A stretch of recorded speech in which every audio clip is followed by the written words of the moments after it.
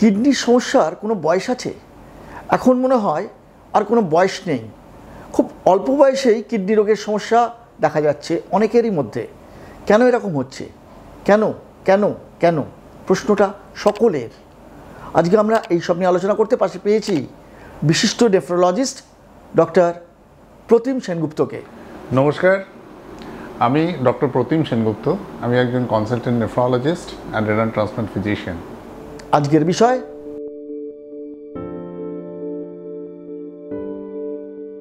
প্রথমত একটা জিনিস জানা উচিত, সেটা হচ্ছে আমাদের স্বাস্থ্য সচেতনতা বেড়েছে এবং কিডনি রোগের ডায়াগনোসিসটা আগের থেকে অনেক বেশি হচ্ছে এই কারণে যে প্রচুর মানুষ কিন্তু আগে জানতেই না, কারণ কিডনির অসুখ তো একটা সময় একদম অ্যাসিমটোমেটিক থাকে। একটা 70% কিডনি ফাংশন খারাপ না হলে সাধারণত কোনো সিমটম দেখা যায় না। যেহেতু স্বাস্থ্য সচেতনতা বেড়েছে, সেই জন্য ডিটেকশন অফ কিডনি ডিজিজ কিন্তু আগের থেকে বেশি হচ্ছে। এটা এক নম্বর। সেকেন্ড পার্ট, যেটা আপনি যদি দেখেন যে কিডনি রোগের যে দুটো খুব গুরুত্বপূর্ণ কারণ, একটা হচ্ছে ডায়াবেটিস, একটা হচ্ছে হাইপারটেনশন।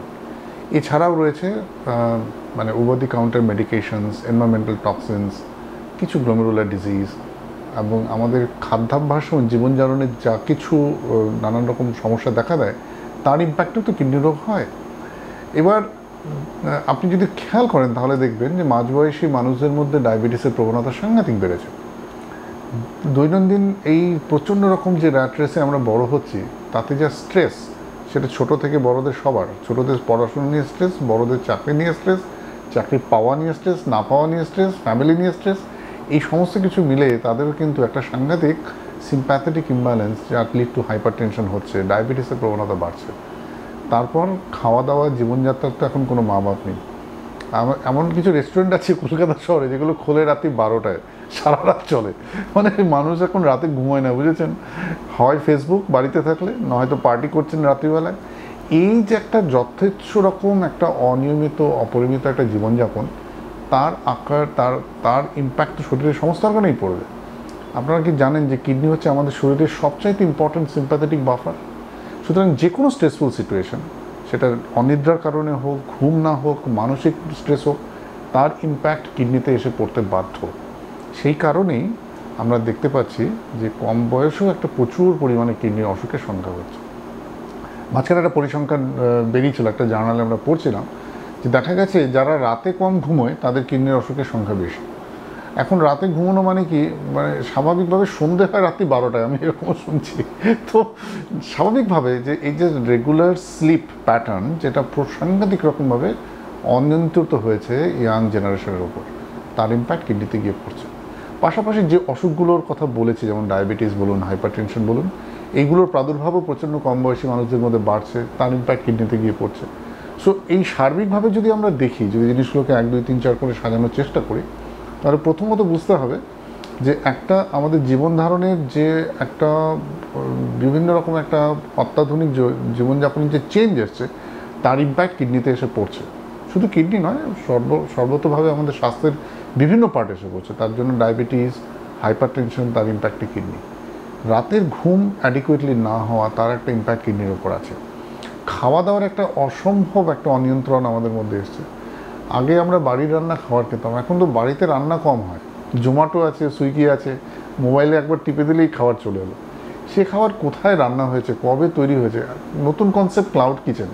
আপনি জানেনই না রান্নাটা কোথায় হয়েছে, সেখান থেকে এসে আপনার যদি বেঁচে থাকে সে আরেক দোকানে চলে গেল। So there is a no স্যানিটিটি in the food. খেতে ভালো, প্যাকেটটাও সুন্দর, কিন্তু ভেতরে যে জিনিসটা আছে সেটা কিন্তু আমরা জানি না। তারপর নেশার পার্টগুলো দেখা যায়, যেগুলো যদি আমাদের রোজকার যে জীবনযাপনে যা হচ্ছে, স্মোকিংয়ের প্রাদুর্ভাব বেড়েছে, অ্যালকোহল যথেষ্ট রকমভাবে ইউজ হয় লোকজনদের মাঝখানে, গুটখা, পান মশলা, এগুলো জানি কিডনির জন্য খুব হার্মফুল। এগুলো তো মানে কি বলবো, না খেলে বোধ হয় সম্মান থাকে না, এরকম একটা ব্যাপার দাঁড়িয়েছে কিছু কিছু শ্রেণীর মধ্যে। এই সমস্ত ইম্প্যাক্ট আলটিমেটলি আমাদের কিডনির ওপর এসে পড়ে। সো ন্যাচারালি যদি আমাদেরকে বিবেচনা করতে হয় যে কেন কিডনির অসুখটা ইয়াং জেনারেশনের মধ্যে হচ্ছে, আমার ধারণা এইগুলো হচ্ছে কারণ। সর্বোপরি যেটা বলা দরকার সেটা হচ্ছে, আগে এত ডায়াগনোসিস হতো না।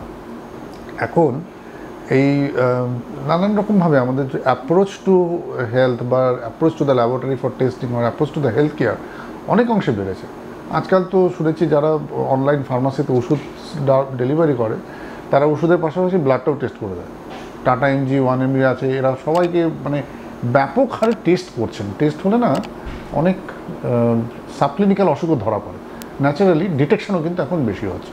তাহলে একদিকে যেমন অসুখের কারণ বেড়েছে, আরেকদিকে ডায়াগনোসিসও বেড়েছে। সেই দুটো মিলে আমরা বিভিন্ন এজের মানে অবাল বৃদ্ধ বনিতা সর্বক্ষেত্রে আর্লি স্টেজে অসুখগুলো ধরতে পারছি।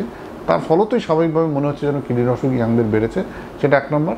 আর সেকেন্ড যে কারণের জন্য আমাদের এই কম বয়সী বাচ্চাদের বা কম বয়সী যুবক যুবতীদের কিডনির অসুখের প্রাদুর্ভাব বেড়েছে, সেটাও একটা কারণ। সুতরাং আশা করি এটাই হচ্ছে main reason why it has improve. So environmental factor, diet, lifestyle, high probability of diabetes, hypertension and side by side lack of sleep and early diagnosis, এই কারণটাই হচ্ছে মূল কারণ যে জন্য কম বয়সীদের মাঝখানে কিডনির অসুখ বেশি দেখা যাচ্ছে।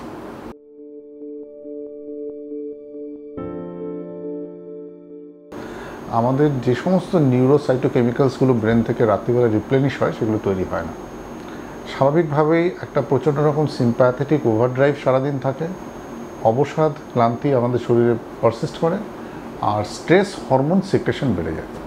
এই তিনটের ইম্প্যাক্টে কী হয় আপনারা হয়তো জানেন যে স্ট্রেস হরমোন যেগুলো সিক্রেট হয় মানে মিনারেলোকর্টিকয়েড বা অ্যাড্রিনালিন, তার ফলে আমাদের অ্যালডোস্টেরন সিক্রেশন বেড়ে গিয়ে নানান অর্গানের ফাইব্রোসিস হয়। তার মধ্যে একটা ইম্পর্টেন্ট অর্গান কিডনি, একটা ইম্পর্টেন্ট অর্গান হার্ট। সিমিলারলি যদি স্ট্রেস অর্গান বাড়ে তাহলে ব্লাড প্রেশারের প্রবণতা বাড়তে শুরু করে। যারা ধরুন মানে অবস্ট্রাকটিভ স্লিপ অ্যাপনিয়া ভুগছেন, তাদের কি হয়, ডিপ স্লিপে পৌঁছতেই পারে না, মানে জাস্ট অল্প একটু ঘুম হলো আবার ঘুমটা ভেঙে গেল, হাইপক্সিয়া, রেকারেন্ট হাইপক্সিক ইঞ্জুরি হতে থাকে।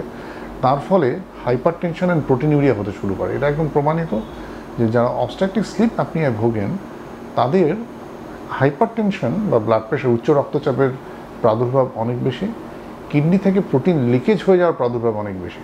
এই দুটো ইম্প্যাক্ট করে আলটিমেটলি অ্যাডভান্স কিডনি ফেলিয়ার বা কিডনি ফেলিয়ার শুরু হওয়ার জন্য।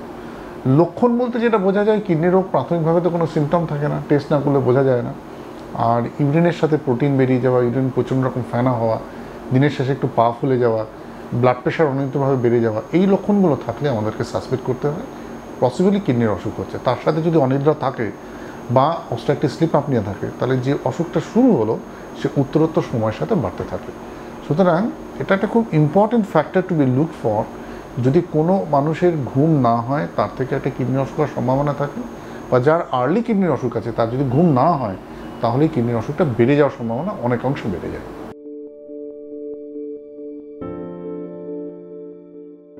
ইয়াং জেনারেশনকের কাছে আমার একটাই সাজেশন, সেটা হচ্ছে মানে কতগুলো খুব ব্যালেন্স লাইফস্টাইল ফলো করার, কতগুলো প্রিন্সিপাল ফলো করা। এক নম্বর, র্যাট রেসের সামনে হয়েও না। মানে যেরকমভাবে আজকে সবাই দৌড়চ্ছে র্যাট রেসে, সবাইকে সব কিছু খুব তাড়াতাড়ি করতে হবে, এইটা অ্যাভয়েড করা। সেকেন্ড, জাঙ্ক ফুড যতটা সম্ভব অ্যাভয়েড করা যায় চেষ্টা করুন। জাঙ্ক ফুড মানে খেতে ভালো, কিন্তু শরীরের জন্য কিন্তু সেটা জাঙ্ক। থার্ড, যাতে স্লিপ রাতে ভালো হয় সেজন্য খুব রাত জেগে মোবাইল, ইন্টারনেট, ফেসবুক, ইনস্টাগ্রাম এগুলো যতটা অ্যাভয়েড করা যায় তত ভালো। আর একটা জিনিস আমার বলা উচিত ছিল, আমি আজকে আবার বলছি, একটা ইয়াং জেনারেশন একটা প্রবণতা আছে জিমে যে এক্সারসাইজ করার। এই জিমে যখন যারা যায় সেখানে একটা কালচার আছে কিছু প্রোটিন শেক খাওয়া, ক্রিয়াটিনিন খাওয়া যাতে কিনা মাসেল বিল্ড আপ হয়, স্টেরয়েড ইঞ্জেকশন নেওয়া যাতে কিনা মাসেল বিল্ড আপ হয়। এটা ডেঞ্জারাস কিডনির জন্য। Please be careful about that. যথেচ্ছভাবে pain killer medicine, antibiotic ওষুধের দোকান থেকে কিনে খাবেন না। যদি সমস্যা হয় চিকিৎসকের পরামর্শ নিন, পরিমিত জল খান, আর আনন্দে থাকুন। রাত্রিবেলা একটু ভালো ঘুম হয় এই দিকে খেয়াল রাখুন।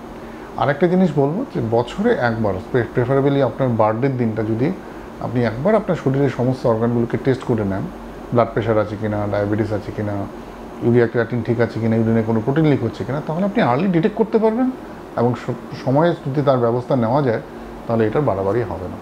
এই কটা জিনিস ফলো করলেই আশা করা যায় কিডনির অসুখকে ভালো রাখা সম্ভব। অসংখ্য ধন্যবাদ ডক্টর প্রতিম সেনগুপ্তকে আমাদের সময় দেওয়ার জন্য।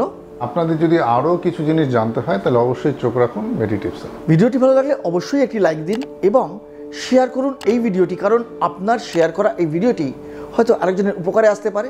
এবং যারা মেডিকেল রিলেটেড এই মেডিটিভ চ্যানেলটি এখনও সাবস্ক্রাইব করেননি তারা সাবস্ক্রাইব করে নিন আমাদের এই মেডিকেল রিলেটেড চ্যানেলটি, এবং পাশে থাকা যে বেল আইকনটি রয়েছে সেই বেল আইকনটিকে প্রেস করে দিয়ে অল বাটনটিকে ক্লিক করে দিন, যাতে নতুন ভিডিও আপলোড করলেই তার নোটিফিকেশন পেয়ে যান আপনারা।